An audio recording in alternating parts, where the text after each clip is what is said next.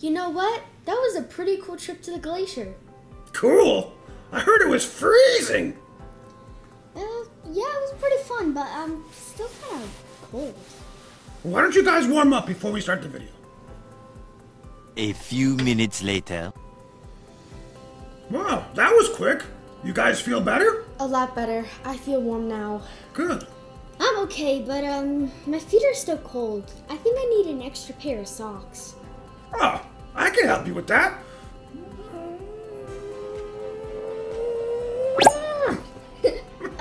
Where did this come from? Better you don't ask. Let's just start the video. A glacier is a massive body of ice and snow. Glaciers form over many years as snow and ice build up quicker than it is removed.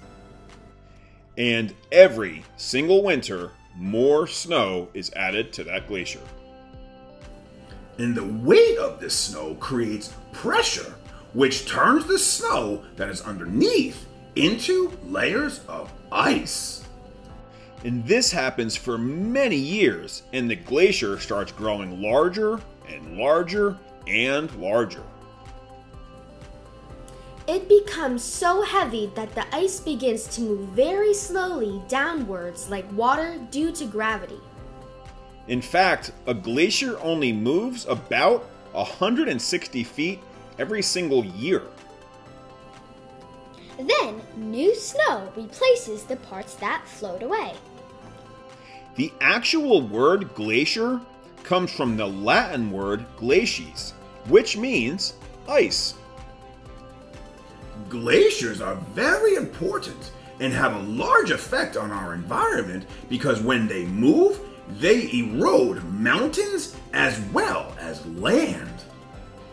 Most glaciers can be found near the North or South Poles, but glaciers also exist high up in mountains like the Himalayas and the Andes. But glaciers can only form in places that are cold enough and get enough snow over long periods of time. That's right, Cadence. In fact, glaciers can be found in mountain ranges on every continent except Australia.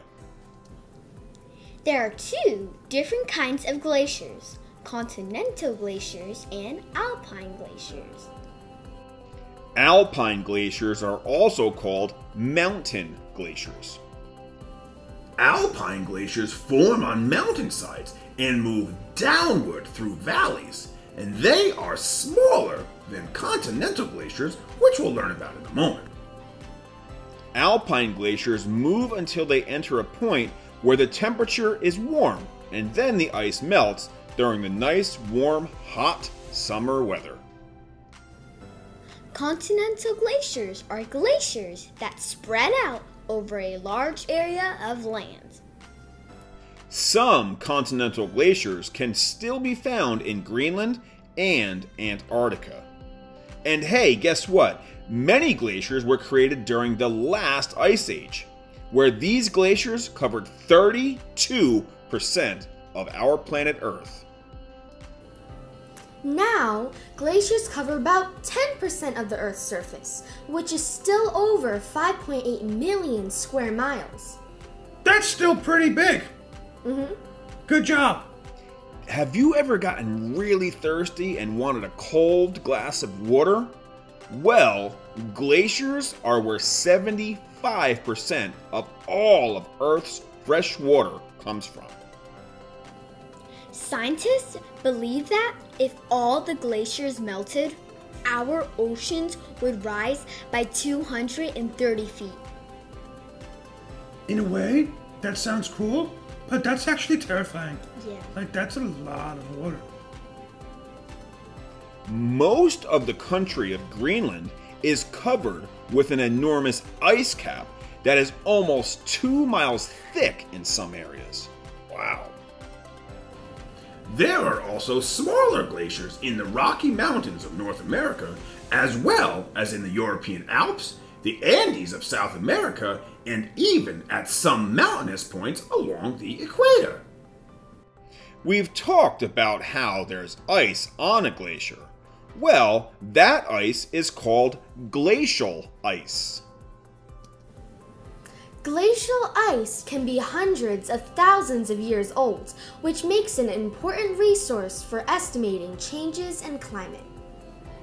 That's right again, Cadence, and by extracting and then examining the ice, scientists can study what the climate was like on Earth thousands and thousands of years ago.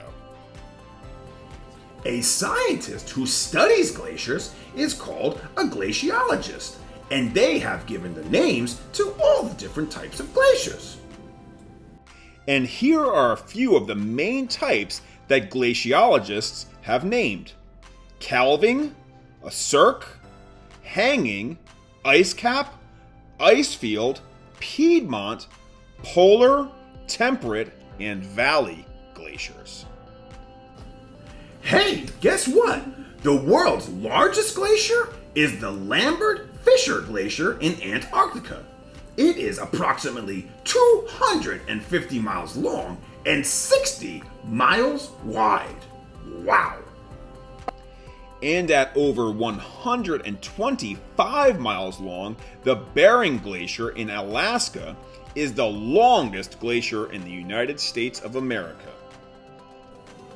Believe it or not, even tiny glaciers are still the size of a football field. That's pretty big for something that's considered tiny. And did you know that even though most glaciers move very slow, the Kusha Glacier in Pakistan once moved more than 7 miles in 3 months during 1953. You should have moved. And did you know that if you look at a glacier's ice, it sometimes looks blue? And this is because glacial ice is so dense and compact, it can look bright blue. Well, hey, guess what? Now we all know a little bit more about glaciers. Thanks for watching, and don't forget to smash that thumbs up button. It really helps out our channel. Sure does. Make sure to subscribe.